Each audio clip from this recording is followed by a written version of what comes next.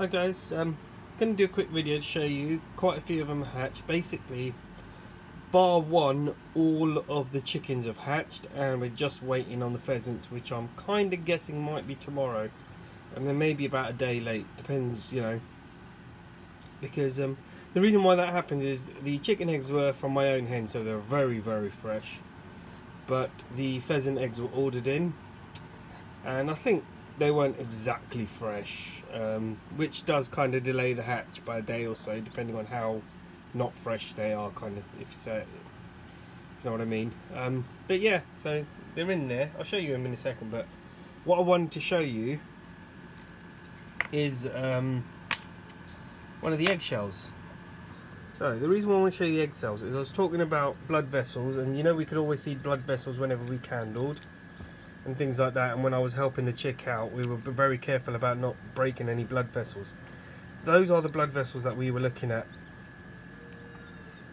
inside the egg when the incubation was progressing. And what happens is when they're ready to hatch, the blood vessels obviously do stay there, as you can see, but the blood recedes away from them, and that's an indicator of ready to hatch. So if you ever find that you need to help a chick and when you're helping them you get some blood, that chick's not ready. A drop of blood shouldn't kill it, but put it back, wet it and put it back, let it sit in the incubator for a bit longer. And wetting it is important because, again, on my help out video, the chick caused itself to burst a blood vessel, which then wasn't wet. It dried and it stuck the chick to the eggshell. So that's what happened. So that's basically it, really. The umbilical cord normally is in there as well, and they pull away from it. That's normally right down inside there. So as you can see, they're quite active at the moment. So yeah, they're very active. Very active. They've dried off quite thoroughly. I think there's about 8 or 9 in there. 8 in there at the moment. So yeah, and they know who's mummy and daddy, so they do recognise. So yeah, some lovely colours have come out, some really lovely colours.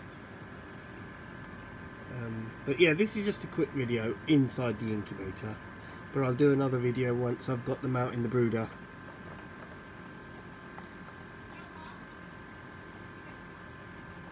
But yeah, there they are, lovely. Have we got some around the back? Yeah, we've got some line there around the back there as well. A little bit tired, but yeah, they're alright as well. They're nothing to worry about. Let's see if I can get them up. Oh, sorry. Yeah, there we go, we've got them up.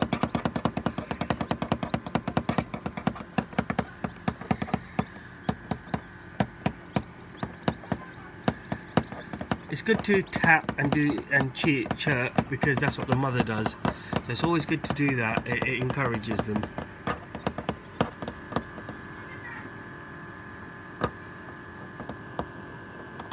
Oh, naughty! Bit bossy, that one.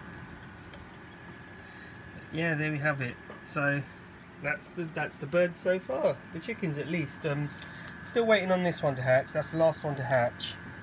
I did kind of take a sneak peek and look at it when I took the eggs out, the shells out, and the chick's still in there. It's still alive. The beak has come through the ear cell, so hopefully it might hatch by tonight or tomorrow morning at least. So still hopeful there. It doesn't look like there's going to be too much major issues there with it, but you know, you never know. Anything can happen, can go either way. But there we have it. Alright, thank you very much for watching, and I'll see you soon.